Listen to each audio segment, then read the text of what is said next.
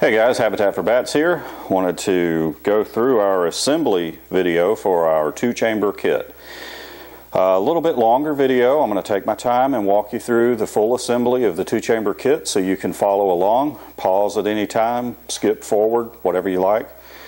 Now I have my director over here that's taking care of things, and he's decided that he likes my chair. Been there, right, Benny?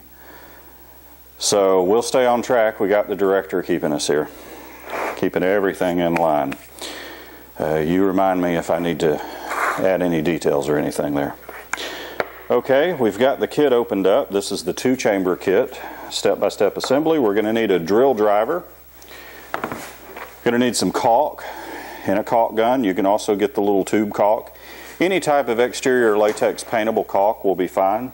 Our director's deserted. Any exterior latex paintable caulk will be fine. I happen to be using something we use a lot here is a polyurethane sealant for roofing and flashing. It does a good job, but it's not necessary. Just a good exterior latex caulk will do it. We'll set these components to the side here. Now if you've not seen our introduction video, we do a dry fit in that. You might want to watch the introduction video to see the dry fit. We're going to go straight to assembly. So we start with the back face down on the table. The roosting grooves that are cut in are face up. We've got the slot showing, and take each side, check to make sure there's no sawdust trapped in here, anything left over. Also check the slots, make sure there's no sawdust in them. There may be a cake of sawdust or something that would prevent the tab from going in the slot. Just clean that out. You can take the tip of the screwdriver if you need to and clean it out, the tip of the screw. It's rare, but sometimes it does get in there and make it a little more difficult to put together. Start by laying the sides out, and what we're going to do is the side goes on so that this cut bevel matches the slope of the roof. I'll turn that so you can see it there. This is how the side goes on, so that it is flush to the outside, right here, and the slope matches this. And this we're going to keep even as we go here. This, it's going to be important that this bevel is even to the bottom of this slot. We don't want it too high, and we don't want it too low. That would leave a gap. Now, the tab and slot is fairly precise, but it does allow for a little bit of adjustment on purpose to allow you to align it perfectly. So we're going to want to make sure as we go through that that stays that way. But take the caulk, and on the side that goes into the back, just run a bead of caulk. It doesn't take much just to seal it. A bead of caulk right down this side. I got this tube turned wrong, the bevel. There we go. Okay. There's where you're going to put the caulk. Just do the one side for right now. Put it into the slot and push down. You can wiggle it back and forth. Again, check this top, make sure it stays flush. It's going to be important to keep checking that as you go. It won't matter until you start putting the screws in, but as long as you keep checking it as you go, you won't end up with a gap, or worse, if it's too high, it won't go together. You'll have to undo it and slide it down. Now, we're going to do the side on the other side of the bat house. Again, this is the wrong way. We want to do it this way. This is the right way. So once that's in, just pick it up and put another bead of caulk down on the bottom here. Again, it doesn't take a lot of caulk, just enough to kind of fill it up there. Put it in and push down, wiggle it back and forth. You can check that to make sure that it's flush. It is. That looks good. Now we're ready to put the front of the bat house on. So for the front, it's going to go on like this. So we want to apply the caulk to the top here and here, just like we did on the back. Basically the same place, but on the front. And just draw that bead, the top to the bottom.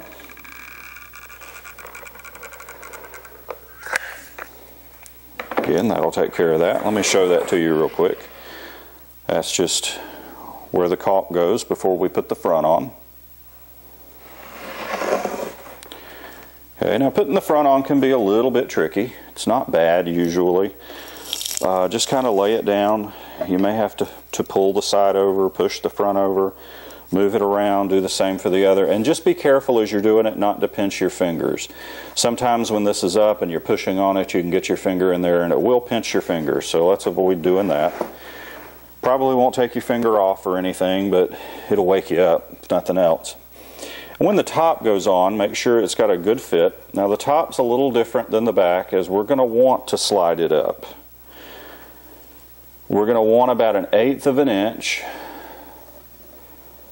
overhang of the front to the side, and I'll let the cameraman there zoom in on that for you, because this is important. This is what's going to let the roof fit into the back slot and onto the front of the roof. We don't want that flush. We want it to be proud of this side bevel. So check that on both sides. Make sure that it's right. Okay, now we're ready to put the screws in. So before we put the screws in, take one more moment, check to make sure that the back is flush here, that it didn't get moved, that the front's proud. Same thing over here. So we're making sure that it's flush here and that we've got 1/8 of an inch overhang here. Okay, that's really about the hardest part of putting this kit together, is just remembering to check that. Now the screws that we use are self-drilling, and they also countersink themselves. So take your driver drill, and the first couple that you do, you'll have to kind of get the feel for it. You don't want to drive them too deep, but you want to drive them deep enough that they're flush. Now these screws have a Phillips head on them, and they'll also take a square driver if you happen to have one of those, like furniture screws take. So you could use either the square drive, which is what I like to use because it has a little more bite, but a Phillips driver on it will work as well. So just put that in. We'll check this again, make sure that it's right. Push down, and then just screw that in until the head is flush or just slightly lower than the surface is fine. Now that it's in place, we just repeat that for the rest. And you can assemble this using a regular screwdriver. It is wouldn't be high on my list of favorite things to do, especially not more than one, but it can be done. You can screw these in with a regular screwdriver with just a little bit of effort. Now those are in. It's easy enough. We just repeat on the other side. Again, check the alignment of the parts. They're good. So we put the screws in.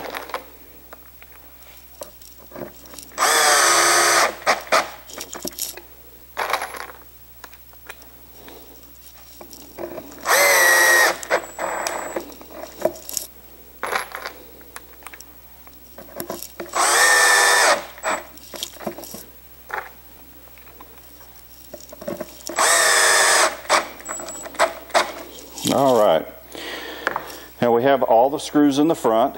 It's time to put the baffle in. Okay, you can see the top of the bat house here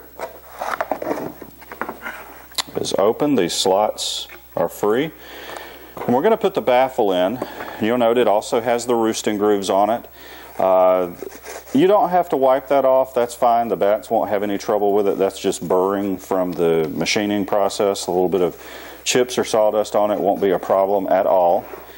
The only time that's an exception, if you do find something sticking up over here on the side as you're putting it in, if you find it's difficult and it's not sliding in, take it out and just check the edge to make sure that wood chip or something hasn't turned up that's jamming it. It's rare, sometimes that happens. You just slide this into the slot all the way down. Now this baffle is free to float, So as you're handling the bat house later, you'll notice it'll move to the top, it'll move to the bottom, but it should be free to float. Once you hang the bat house, you can reach in and pull down on it, make sure it's all the way to the bottom, and gravity will hold it in place. That's not a problem. Now that the baffle is slid in with the round side up, we're ready to put the roof on. Now for the roof, we're going to want to caulk the entire area, the entire perimeter, where the roof is going to go on, so that we get a nice watertight seal. Now there's a couple of ways to do this. You can put a bead of caulk down here in the back, or you can put it on the back of the roof panel before you put it in. That's up to you. This is the way I kind of prefer to do it, is to do the bottom first. Now I do the bottom first so I don't have caulk all up here getting all over my caulk gun. If you're using a tube of caulk, it might be a little easier to fit in here, but this works. We'll do that. We want to make sure we get on the sides here. Nice bead on the side, and we'll do a bead here right on the roof area on the front panel itself.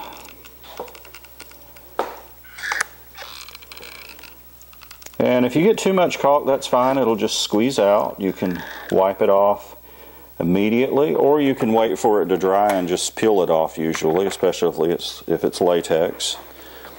Okay, that's how you caulk for the roof. Let the cameraman zoom in on that so you can see. That's how you would caulk for the roof. Okay. Now when putting the roof panels on, you'll notice that one of the roof panels is longer than the other. And the way that we form the peak is kind of a fold cut. You do this, you pull it out, and that's how we form the peak on the bat house. It doesn't go like this. It goes like this. This gives us a more watertight seal that's less likely to open up over time. But we start with the longer panel. I like to start with the longer panel. I'll show you why as we go. And you drop it into the back slot there, pull it all the way up. Okay, so you can see that it's in that back slot. Had to push it down. Now at this point, you should be able to see how it's fitting on this front panel. It's actually going to drop over and onto that front panel. So you'll push that down. Now if you have any trouble with this going down, sometimes this panel has a slight warpage to it, which is fine. You may need to push down on this front panel or reach in and pull up on the front panel a little bit. But it will go on. You can see that just slid right in. And this panel I like to put on first, and that's how that panel fits. And when you're facing the bat house, this is the right side. Okay? Now here's one of the reasons that I like to put that panel on first, is we still need to caulk this peak, and an easy way to do that is on the short side. Before you install it, just run one more bead of caulk here. Just like that. We're going to install it just like we did the front panel. Only this time we'll leave a little bit of a gap here and we'll fold it on. And we've left a gap. Now I just gently, I'm not holding this down or pushing down. I'm just gently pulling it forward to close that gap up. Now that seals that gap. And it's okay if this panel is a little proud of this one. You can pull that back down if you want to. You can leave it a little proud, won't matter. But we'll double check the fit of everything. And then we'll put the screws in. Now I'm trying to keep this turned so that you can see what I'm doing here. Again, I like to start on the right panel, just check the fit, make sure it's pushed down, pull it in, make sure it's good, and then just put the screw in. Now the thing to remember when you're putting these screws in the panel is that you need to be perpendicular to this roof surface and level. You don't want to go down or up because you'll go out the inside or come out the front of the bat house panel. And you don't want to go straight down because you'll end up with the head of the screw not being able to be flush to the roof panel itself. So we want to keep that perpendicular. and just tighten that down until the head of the screw is flush. It'll pull right in. Do the same thing here. There we go. Nice and flush. Now for the roof, you can actually overdrive them a little bit is fine, so that they're recessed and you'll have room to put caulk on top of them. But they do need to at least be flush. Now we'll pull the short panel up, make sure it's got a tight fit, and we'll put the screws in there. There we go. Same thing over here.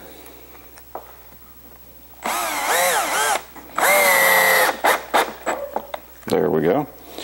Now the front's done, and we're going to want to turn this over face down so that we can continue. But be careful doing that, because remember, we haven't put the screws in the back yet. So if I try to pick this up here, it's going to come apart. The back panel can actually fall off. So what we want to do is grab it by the back panel so that we have a hold of it, and turn the entire bat house over. Again, now support the weight under here, not by just the back panel, so it doesn't fall off. Now that it's turned over, all of these holes can be utilized to put the screws in. Now, if you get to this point and you think a hole is missing, look real close, feel with your finger. There can be a little fleck of plywood left. Sometimes the drill doesn't go all the way through, and it'll leave a smooth surface here with a little fleck of plywood, and you can find it and just punch that out and then put the screw in.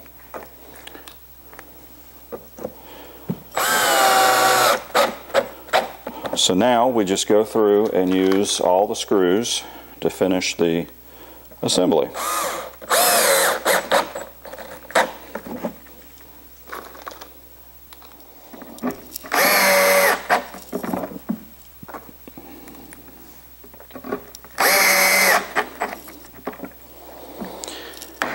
And that's really it for the main assembly. The bat house is now together. All the screws are in.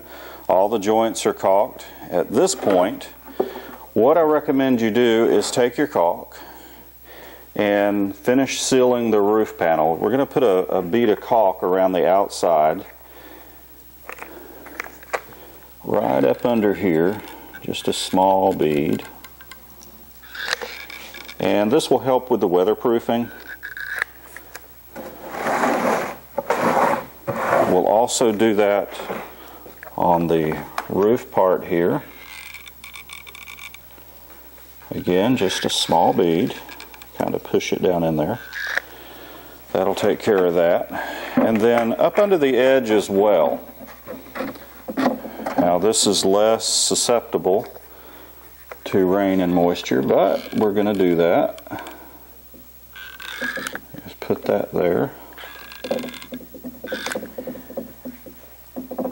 And right back here, if we need a little, we can do that.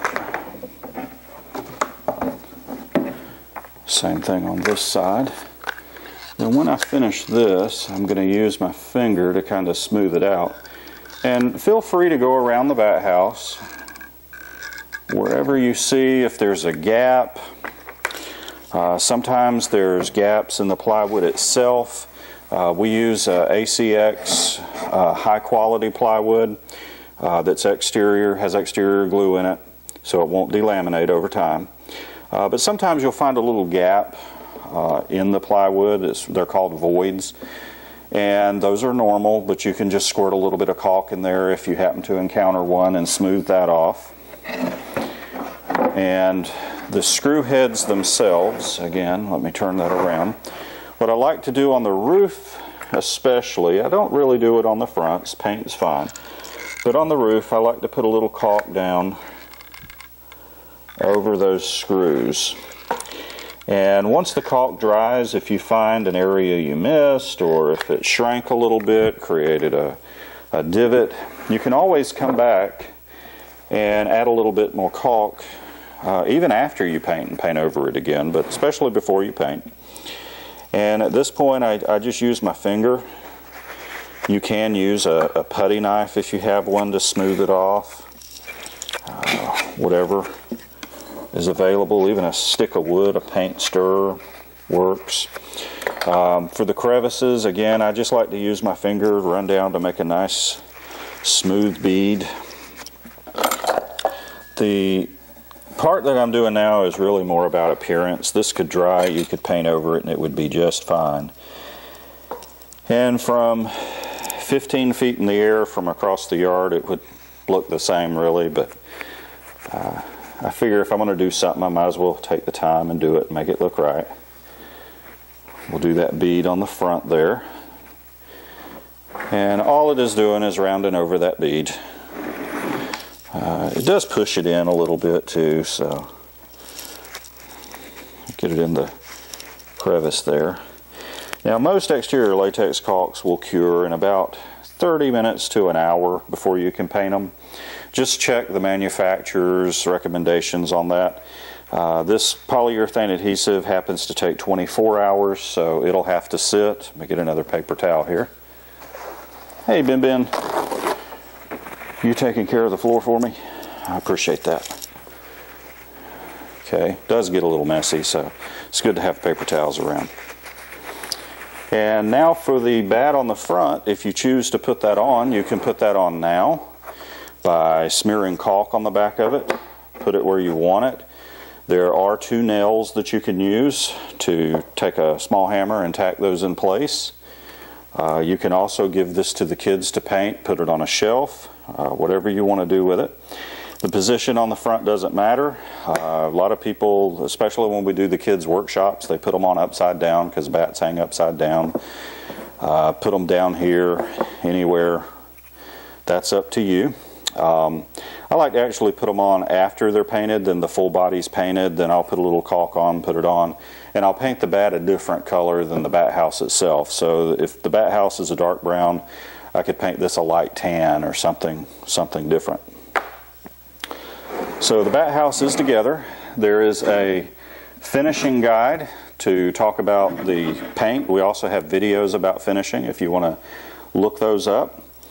And once it's finished and painted, you're going to want to hang it. There's a screw hole here at the very top for you to use. And we also recommend putting a screw or a bolt in the landing pad itself. You can use the bat down here to kind of find center for it. But anywhere along here you can drill and put in screws, and anywhere along the top. If you're going on a structure with it, or if you need to put a screw somewhere else, feel free to do that. Just make sure that it's hung up and secure and good to go. So we hope you enjoyed building our 2-chamber bat house. I enjoyed building it with you. If you have any questions, let us know, and you can check out this kit on our e-store at e-store.habitatforbats.org. Thanks for watching.